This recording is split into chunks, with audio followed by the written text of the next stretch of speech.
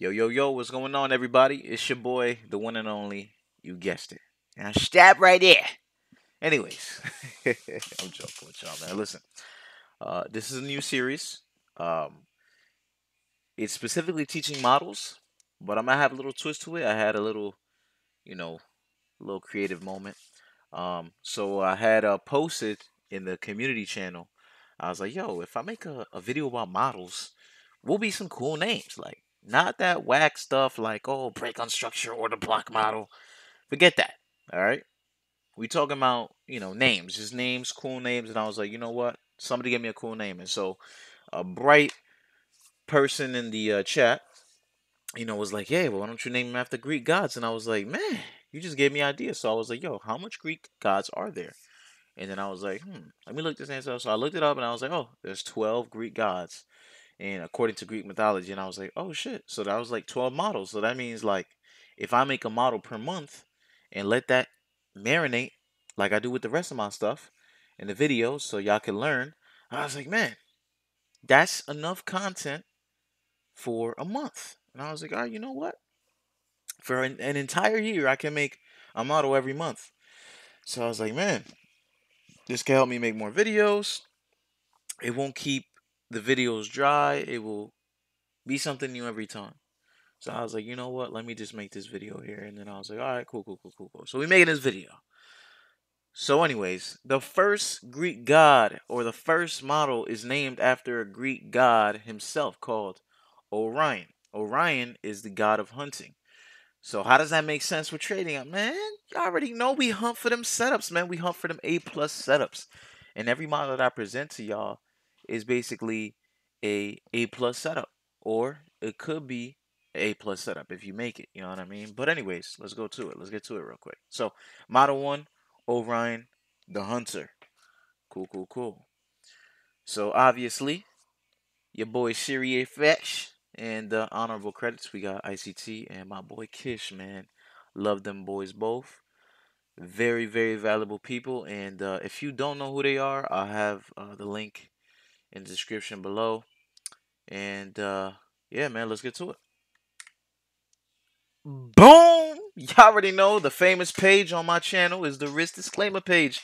Y'all better be very careful when y'all trading any asset class because listen, if this is your first time trading, man, there's a lot of risk in here, so do not skip this part if this is your first time, okay? All right, on to the next one. So, boom.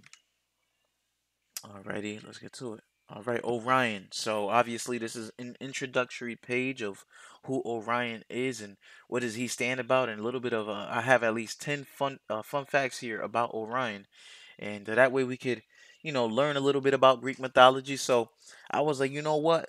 Maybe this is my time to learn about Greek mythology, and I was like, man, I mean, I know a little bit about it because I've played, games and stuff that had to do with it, like, God of War and all that stuff. But like, and I've seen the movies and stuff like that. But you know, it's time for me to dive deep with y'all, and let's see how we can make this a creative thing. All right. So I hope you guys enjoy this the way I'm enjoying this. All right. So boom, Orion. So here's Orion. Obviously, very handsome man. Pause. Alrighty. Um, yeah, man. But he was known as a handsome god, and he's known for hunting, as y'all can see, and he's right now in this picture. He's in the stars. And so you guys would understand, well, in a bit, you guys are about to understand why he is in that type of form, like in a star form, which is called a constellation. And it's because uh, he was made a constellation by Zeus, and that was his death. Him and Scorpius, the man who was sent, well, the god who was sent to kill him, the scorpion who was sent to kill him. So, anyways, we got the fun facts here. So he's a hunter, all right. So his father is Poseidon. You guys know who Poseidon is? Drippity drip drip, a god of the sea. And then we have Urali, and I don't want to butcher some of these people's names, man, but I know. But yes, I mean some of these gods' names. But yeah, I might butcher some of them, so don't make fun of me, all right? So Urali is actually a gorgon, and if y'all know how Medusa is, obviously I have it there. Medusa's sister. Medusa's sister is one of them snakes. She got the living hair, which is like the snakes that are all venomous in her hair and stuff like that. And so yeah, So those are called Gorgon sisters. And yes, so she's a monster of the underworld. Eurali and Poseidon had a baby, and the baby is Hunter. All right. Hunter obviously could walk on waves. He can walk on water. Why? Because his father is the god of sea. So obviously, if he gets his genetics, he's able to do that. You know what I mean? So he was hired by King Enofin, Enofin to kill the ferocious beasts that were terrifying the inhabitants of islands Kaios. Is it Kaios? Kaios. I'm sorry. I told y'all I'm gonna butcher this. All right, but again, this is new to me, the same way it's new to y'all. So he was promised by Enofin, his daughter Merope, if he got rid of the animals and the island. So basically, they had like a little agreement where Enofin was like, "Yo, listen, Orion, if you could kill all those ferocious beasts, I promise you my daughter." And y'all gonna be like, "Man, what does that have to do?" Listen, Orion was in love with Merope, so he was like, "Man, if I do this for you, Enofin, can I have your daughter?" And pretty much he was like, "I promise you my daughter if you get rid of them." Like, hell yeah. Hell yeah, I'll let you be with my daughter if if you get rid of those animals. And so that's why he was encouraged to kill all the wild animals on the earth. So he hunted with Artemis and her mother Leto, and Artemis was another hunter, I believe, and Leto was the mother of Artemis. And Gaia was the god of earth, and so she sent a giant scorpion, which is Scorpius, which killed Orion. The reason why she did that is because she disliked how Orion was arrogant about how he would kill all these beasts and how he had this pride in how he's gonna kill all these beasts because he's so in love with me, rope, all that stuff. So she was like, you ain't killing none of these beasts." And matter of fact, I'm gonna send you the wildest beast, which is Scorpius, and he died. And then obviously Orion was turned into a constellation by Zeus, meaning he was turned into like this star. You know what I mean? Like that's why when you have like the gold dipper and you look, you know how people look up to the stars, oh, that's a gold dipper. Yeah, well, you could do the same thing with Orion. Look, that's Orion. And so it's said to believe that Orion, when you look up to the sky at night and you see the stars, Orion has the most brightest stars. So when you see like the most shiniest stars and the most like shiniest stars, and that's part of Orion. So I couldn't tell you, I haven't seen it yet, but I'm learning. Okay, I'm learning. Do not make fun of me. All right. And then Orion means that the winter is coming. All right. We're in winter, and winter is here. Okay, Jon Snow. Now let me stop.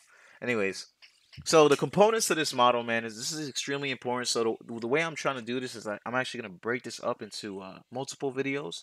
That way you guys can understand each process by itself, and you guys don't try to put everything together so fast. So that's the whole point of this, and why I'm spreading it in the course of 1 month, all right? And I'm just letting it sit there and marinate. That way y'all get the understanding. Now, I'm not trying to do this like normally I do when I'm active on YouTube, I try to do one video a week. But what yeah, one video a week. But what I'm trying to do is, since I don't want y'all to, I'm not gonna drop just every week a video, and then the end of the month comes, and then I move on to the next model. Nah, I don't want to do that because then you're gonna be like, oh, you're overwhelmed, and it's also gonna entice y'all to do like Netflix runs, and this has nothing to do with Netflix. This is a skill that you gotta learn slowly and you got to intake the information and understand it and back test it and forward test it and then come with statistics for it, data. Okay, that's all it is. All right. So anyways, the first component to this model obviously is identifying a drawn liquidity and the best case scenario, and I'm gonna show y'all what the difference is between both, and I'm gonna help y'all understand how to find a drawn on liquidity and what the drawn liquidity really is. And so then we have the second part, which is not today's video, but we're gonna keep reading these, of course. Identifying the breaker structure that stems from the order block. All right, and then the third component to this model is identifying filters.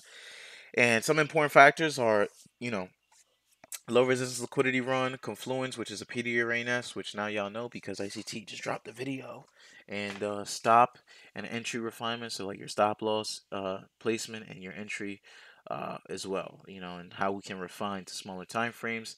And taking partials, man, it's also an extremely important factor to this because I feel like most models work, but people put too much faith into it and they don't realize like they could be paying themselves. Like let it work for you. And awesome, if it works for you, it works for you. You get like 20 pips, yeah. But like, take some partials at least, so that way you can help yourself be profitable and build actually, positive data for your data. You know what I mean? Like, who says it hurts to pay yourself at 15 pips, 20 pips? You know what I'm saying? You're still getting paid. You know what I mean? And you're taking, risk off the table, and then you're also managing the risk better. So what's the problem with that? All right, I don't know why some people are so like, oh, I gotta hold this position all the way because I'm throwing money on it. I'm leaving money on the table. No, it's not that you're leaving money on the table. It's just that you're doing the right thing. That's all it is. All right. So obviously today I told y'all we're just gonna talk about liquidity. All right, and here we have the drawn liquidity. What can the drawn liquidity be? So you have the old high, old low, which is external. It could also be internal as well. But the reason why I really put external because I want y'all to think about the highest high and the lowest low that are on the left side of the chart, okay? Then we have a fair value gap, which could be internal or external. And I'll explain how could that be internal or external. In reality, it's always going to be internal in the large scope of things.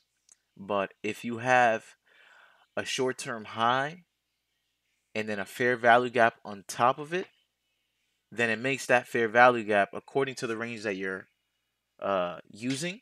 It makes that fair value gap external. You see what I'm saying?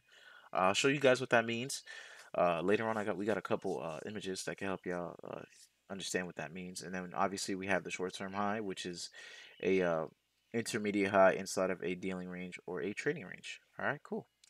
So obviously, low resistance liquidity runs versus high resistance liquidity runs. Again, y'all should know these things because ICT is dropping all the gems on with the core content. So man, again, prerequisites. Take your goofy head to you know where, to ICT's channel. I'm sorry for calling y'all that, but it is what it is. Anyways, listen. So low equals so a low resistance liquidity run equals a original consolidation without a stop hunt. Okay. And then a high resistance liquidity run is an original consolidation with a stop hunt. And y'all see what y'all will see what I mean. Stop rushing me. Okay? All right, so then here we have the rules and filter. If high resistance liquidity run, that's what the HR stands for. Don't ask me. If HR, which is high resistance liquidity run, use order block. So what I mean by that is if you have a high resistance liquidity run, let's say that you're in a short, right? It happens to be that there's a breaker at the bottom. Y'all can either get out at so let's say you're entering at premium and you're trying to get out at discount, but in discount there's a high resistance liquidity run. All right, you see the high resistance liquidity run signature, which is pretty much a breaker. If y'all see that, then what I would say is either take profit, exit at the breaker or the lowest down close candle. Okay, that's literally the best strategy to finding, or a fair value gap. The fair value gap right before the stop hunt. Okay, and y'all will see what I mean. Again, I know it's hard to picture these things if you don't actually understand what I'm talking about. So let me help you guys understand in a bit. Hold on, just give me a second. If low resistance liquidity run, expect an external run. So if you guys see that there is a low resistance liquidity run, always expect an external run. Now, that doesn't mean that that's where you're going to pay yourself. That's going to be the first and only time you would pay yourself. All right? If there is a low resistance liquidity run, I'm telling you guys, expect an external run. So always assume the best case scenario, but also pay yourself in the most low hanging fruit draw of liquidity. Okay? Y'all see what y'all see what I'm saying? All right, look. So only trade with a defined draw or terminus, and bias precedes price, meaning it comes before price. Bias always comes before narrative, always comes before price. Okay, price doesn't come. So the patterns that you guys see in price doesn't come before your bias. Okay, if the higher time frame order flow says it's bearish, always assume that the model that you're looking for has to be aligned with a bearish goal. You know what I'm saying? Like your entry should be like to a bearish order block, bearish breaker. It should always be something bearish. All right, bearish fair value gap. That would be a fair value gap that's in premium.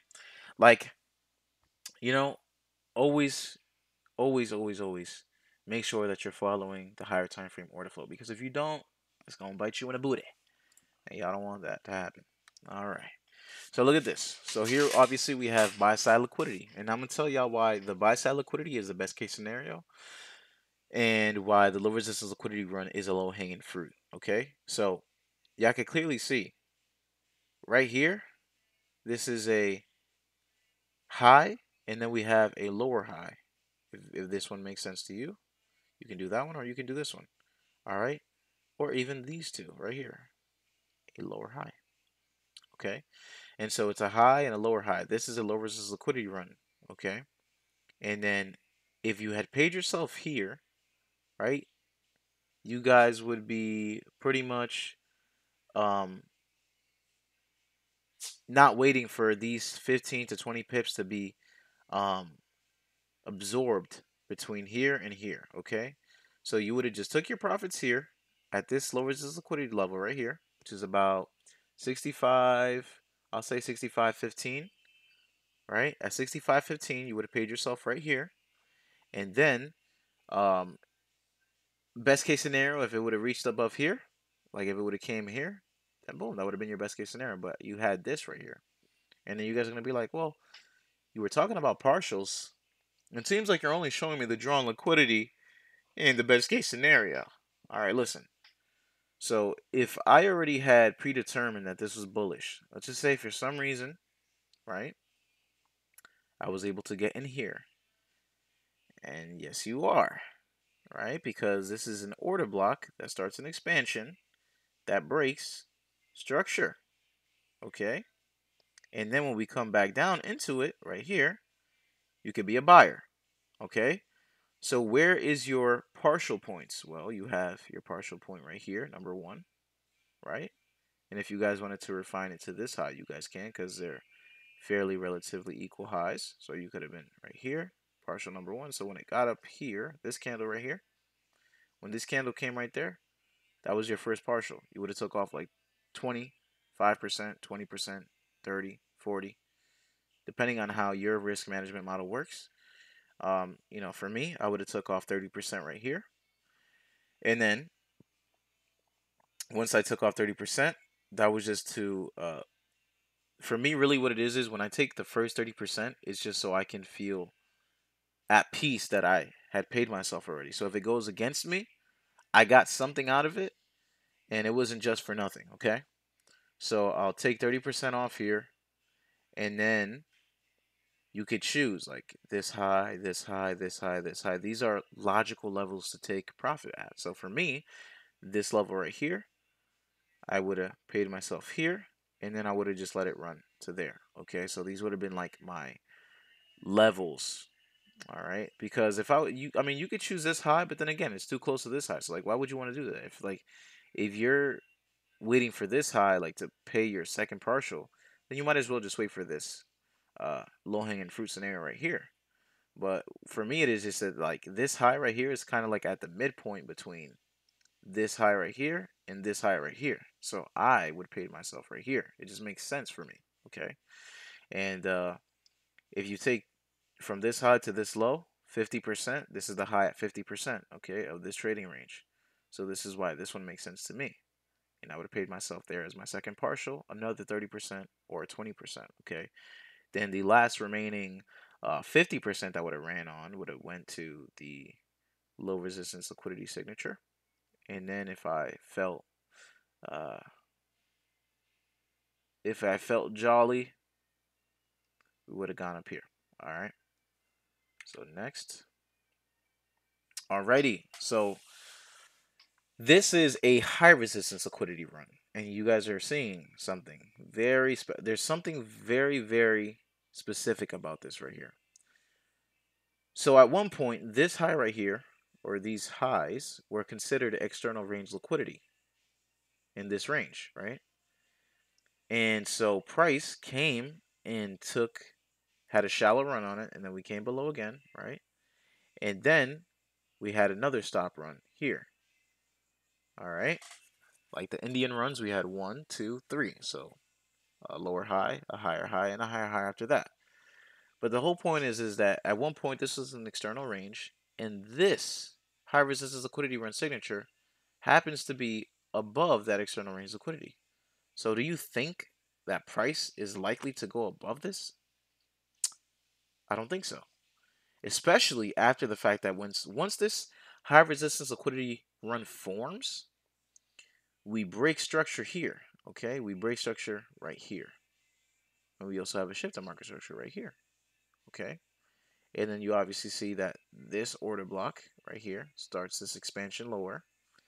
And then price comes back inside this order block and this previous high and goes lower. Okay. So I put a note here and it says realize how price is delivered every time it has. I forgot to put it. See, we have some typos there. So realize how price is delivered every time it has a bullish impulse versus a bearish impulse. So you guys could see. So when we have these bullish expansions higher, they're very muddy, very choppy, very muddy.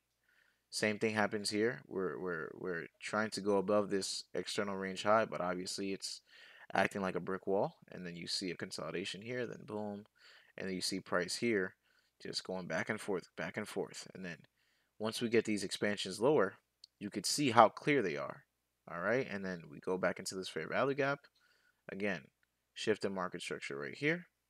Fair value gap filter. You could be short here. And then this order block right here breaks structure here. This order block creates an expansion, breaks structure here. Once this up candle trades back inside of this order block and the fair value gap, discount level right there, you could be short right here. And then you see how price respects this order block here. That starts this expansion. And in fact, I think what it's really respecting more is not just this order block, but really the fair value gap. And it just keeps reclaiming this level right there, the discount level with the order block, the mean threshold, and the fair value gap. And it just keeps going in. Boom, dying. And you see how every time it has a impulse to the downside, you see how expansive price is and not so choppy versus when it's up, it has a lot of manipulation. So like here, it's going down, down, and then manipulates and goes back up, and then goes down, and then every time we take out liquidity here, goes back up, but you know, it's just a mess. But every time we're going lower, it seems like it's just one, uh, it's trending in one direction, and it only cares about going down in one direction. And then we have another order block here that breaks structure. Once again, price trades back into there with the fair value gap, and you could go short there, and then you have another aggressive expansion there. Okay, but you could obviously see that high resistance liquidity runs does not help you get to your target. So in other words, if you were bullish here, right, for some apparent reason, it doesn't matter what the reason is, but let's just say you had um reasons to be bullish, all right, um why would you try to have your exits here, like above this? Because the reason why this is a high resistance liquidity run is because price already took liquidity on this side. It took it here once and then it took it again. So why would you try to be a buyer and have price go above this? Like you would be imposing your will because price already took liquidity. You see what I'm saying? So like why are you trying to take price above this? Sometimes you'll find that if there's a high resistance liquidity run in discount and price is bullish, order flow is bullish, and there's a high resistance liquidity run in discount, obviously you rather have high resistance liquidity run form in premium because that makes more sense. All right, but obviously if there's a high resistance liquidity run, but then above it there's a fair value gap, and then there's more highs and it's in discount, like this is just another high. So just be very clear of that and know when to use the high resistance liquidity run signature to your advantage to get information, correct information at least. I don't want you guys to just, every time you guys see a higher, like a breaker formation, you guys are like, oh yeah, price is not going to go above that because it's a high resistance liquidity run. No, it can. If the high resistance liquidity run is formed in discount, there's more reason to price wanting to seek fair value above it. So be very clear in that. I apologize. I had like a little burp there. All right. So then I believe this is the same. Oh, it's not. It's not the same at all. All right. So yeah. So here we have obviously a range, right? And you could consider this an original consolidation here, right? We have an expansion, order block, that break structure here, right there. You could be long here. And then you obviously see how price reacts there. Whoop. Break structure again. Order block before the expansion that breaks this structure right here. This is a short-term high. On a smaller time frame, it would look a lot more clear. So this break structure. Then we have a fair value gap, order block, buying right here. And you could buy it there. And then obviously, look, we have a high resistance liquidity run. Why do you think price didn't go here? Why do you think that price took out sell side liquidity here and didn't go all the way above here? Because number one, the bias on this pair, which is AU, is bearish. And this high resistance liquidity run was formed in premium after taking external range liquidity. So what does this make this? This is just really a manipulation, right? Because if this is really the external range liquidity, right? And this high resistance liquidity run forms here above this external range, then all of this is manipulation. So then you see price expands lower, whoom, and then we take out sell side liquidity next, all right?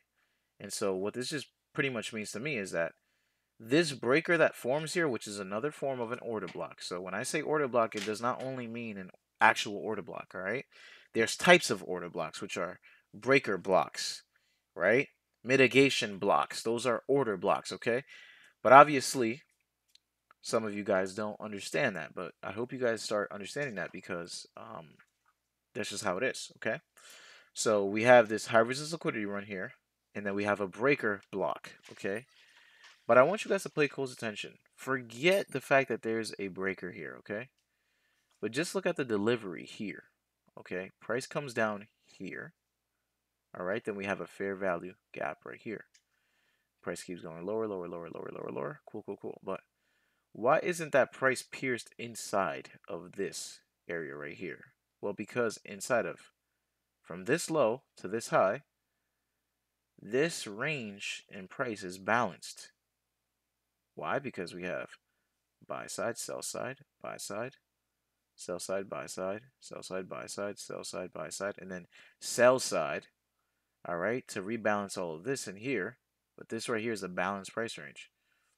And then this right here only embodies sell side delivery. So it's a SIBIA, sell side imbalance, buy side inefficiency. So you'll see that price has a small dealing range when we take this low right here, all right? And with this small dealing range, this will give you another reason to go long. I know you guys have been asking me in the community, oh, teach me how to do a dealing range. Teach me how to... All right, look. This is a range that takes both sides of liquidity. Ready? This low right here gets stop hunted. All right, so this is just a manipulation. And then price goes above. So sell side is taken first, then buy side is taken after. So what does that mean? This gives you an opportunity to go long because the order which liquidity was taken was sell side first, meaning this right here creates a high resistance liquidity run. So why would this low want to take out this low? Ah, right? So then price obviously takes out the buy side after. You could be very aggressive and take a low risk buy right here. I wouldn't recommend that, but you can, okay? But what I would do is I would just wait till both sides are taken, right? So if sell side was taken first and buy side was taken second, I know that buy side is going to come again. So it's just going to be another buying opportunity once we hit either the premium level, the equilibrium level, or the discount level of the dealing range, okay? And then boom, price comes up here, and then we go into that SIBI, and obviously you see how price reacts there. We have these closing bodies right there inside that internal range liquidity. And of course, we have a stop hunt right here, and then price another dealing range. Look at this. This right here would be another dealing range. It would be a high and a low, right? And then obviously the high is taken first, and then sell side is taken here. Then another high resistance liquidity run is formed. And then you can sell right here. That'd be your reclaimed order block. Okay. And then boom, you can sell it right there. And then also pay attention here. The discount level, again, remember how I told you premium, equilibrium, and discount. The discount level of this dealing range right here gave another entry if you would have entered that discount right there. And it had this little impulse. Obviously, you would just have to know that if the bias is bearish, if everything is saying and screaming it's bearish, it's bearish. If you're looking for any long opportunities while the market is bearish and it's just a short-term bullish opportunity, you have to be very quick.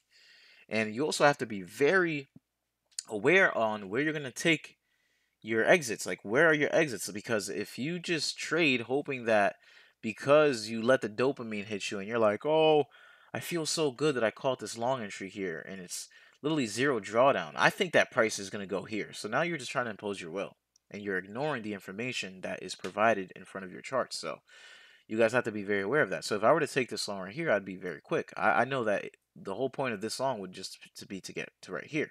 And then I can enter right here to go short. This is a dealing range. This is a range, a ranging range, right? And then we have a stop hunt, and then we have a dealing range. So we have a range, stop hunt on that range, and then a dealing range, and then SIBI, premium, sniper, boom. And then we also have liquidity to pair our orders with. All right, so you have breakout artists putting their buy stops here, and then they get activated, and then we enter right here to pair our orders with those who want to go long. We short right here. All right, so you know, a little saucy information right there for y'all. There's a lot to take in right there, but let's go on to the next slide. I don't want to make this video too long. And obviously, another thing is we have a low resistance liquidity run right here, and so once the actual SIBI gets filled in, you guys can see we have immediate reactions lower, and then price comes back inside of this dealing range. Again, 50% from this high, this low, 50%, boom, reclaimed order block. Pretty stuff. And then low resistance liquidity run, we know that price is bearish, boom. We keep going lower. So, I normally have a quote at the end of the video, but today's video is going to end like this. It's called focus, okay? This is just the word focus and the definition of what it means to focus. And the reason why I have this here is not only for you guys, it's also for myself.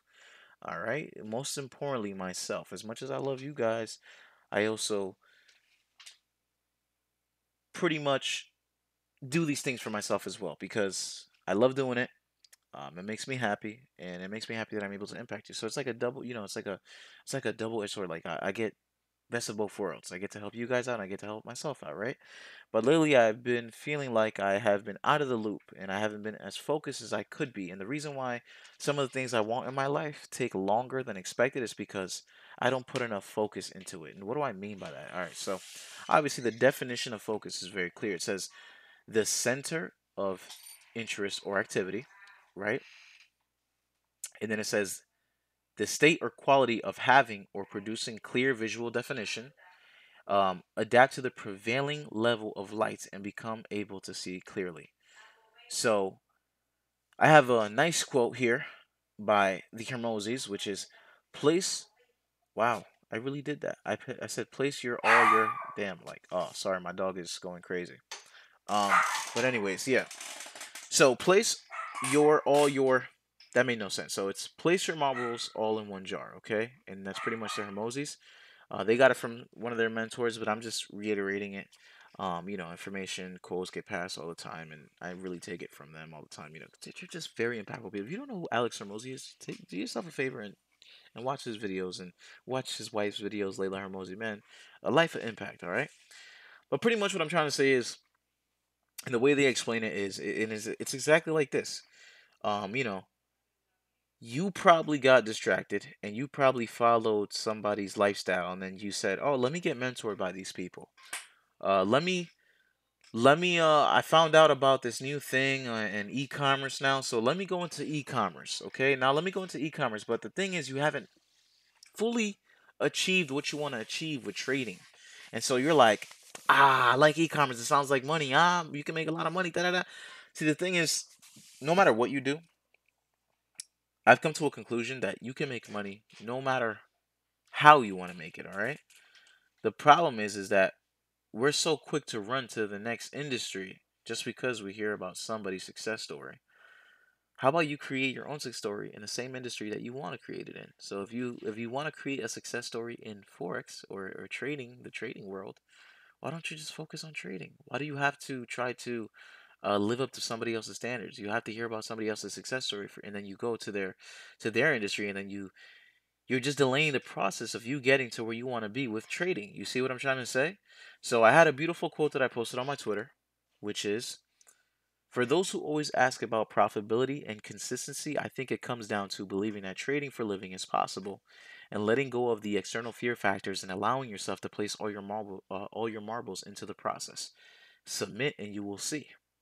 All right, and then I put hashtag I am possible. Shout out Kish. All right, but a lot of people don't understand this. Profitability is not about, you know, he's a special person. He has different genetics from me. He's taller than me. She's more prettier than me. He's more handsome. He has green eyes. She has blue eyes. He has purple eyes. It doesn't matter. It's not about the person. Obviously, it is about the person to a certain extent, about their discipline and stuff like that. But it's also about like you and like what you decide to like. It's your focus. It really is the attention that you're putting towards this. Um, Obviously, you control your attention, so I guess it is about you. All right, it is about the person, but you know, the only way you could become profitable and have a paradigm shift, as ICT explains in the first month, and have that paradigm shift to make this a possible thing, is if you put the time that you need to put into it. Because you have all your marbles placed everywhere. You have your marbles over here. You want to learn how to cook now. So now you've been taking 3 hours out of the day to learn how to make a damn meal. Stop that. You'll get there. Just stop. Just choose one. Do you want to cook or do you want to trade? You like photography or do you like trading? Do you want to be a freaking philosopher or a trader? Like, choose one. You're obviously, you have a life ahead of you, and you're able to, you know, do whatever you want at any given time. But what I'm trying to tell you guys is, if you guys focus and place all your marbles into one craft, and then once you master that craft, you can move on to the next. You'd be undefeatable.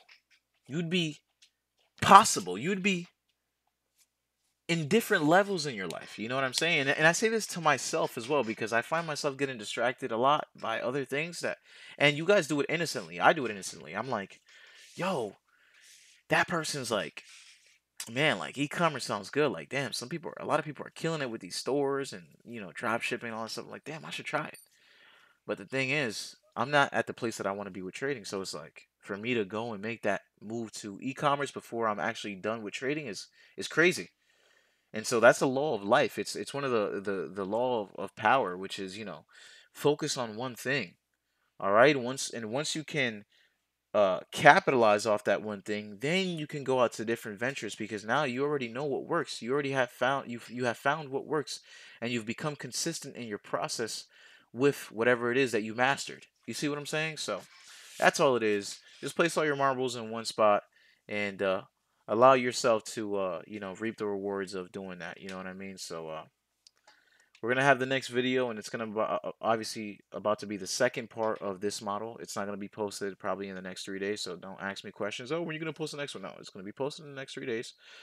Just wait and let this one marinate and understand what high resistance liquidity runs are, and how and low resistance liquidity runs, and how drawing the liquidity on where price is going is very important. All right, and then just practice on looking at how setups pan out when it's low resistance liquidity runs versus high resistance liquidity runs. Okay, but if you guys could always find a low resistance liquidity run while you're trading, like, bro, that means A plus. Like, that means that you literally have the lowest amount of friction getting to your profits. Like, that's literally all it means.